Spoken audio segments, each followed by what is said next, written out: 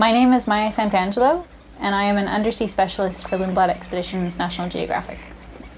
I am a professional scuba diver and marine biologist and total ocean nerd.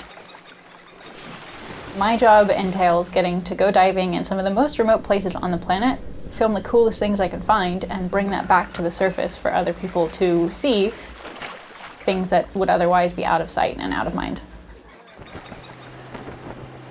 Diving in Antarctica is essentially sort of the extreme sport of diving.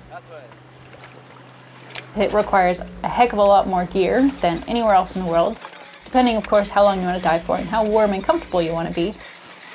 Warm is a little bit of a relative term diving in Antarctica, but after all that time putting on all those layers to get ready, we switch our camera on, we switch our dive lights on, we finally roll into the coldest waters on the planet, and we see what we can find.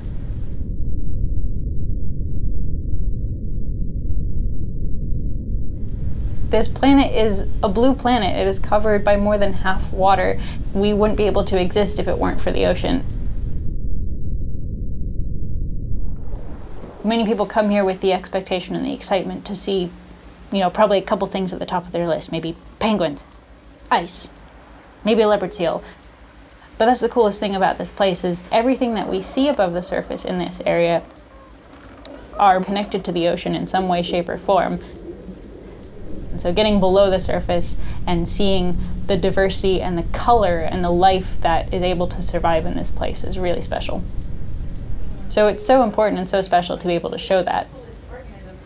This is a really beautiful other world that we have on our own planet. Something that is fascinating and important and worth caring about.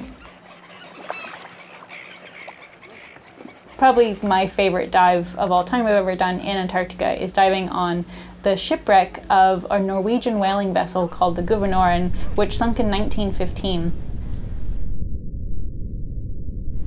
It's a really interesting reminder and relic of the huge whaling industry that was happening in the Southern Ocean really recently. It's a really, really humbling experience to see bones of blue whales all over.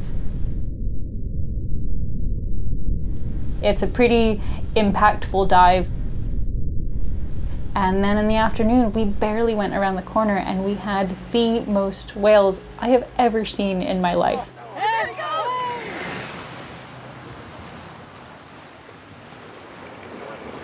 We were literally surrounded by humpback whales, and this is an animal that was less than 100 years ago driven to commercial extinction and has now reached what is estimated to be pre-whaling numbers. And so it's an incredible example of what marine life and any life can do and recover if we give it a chance.